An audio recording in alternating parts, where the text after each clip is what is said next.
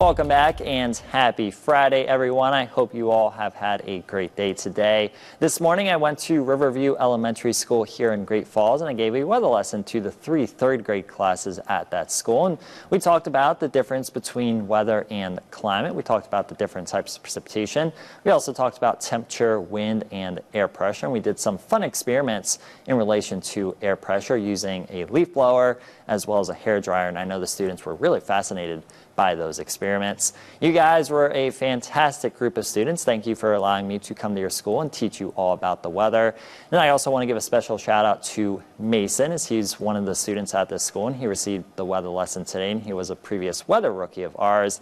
And then a special shout out to Bodie, as he was also a 3rd grader at this school and he was on my flag football team last year, so it was nice seeing both of you again.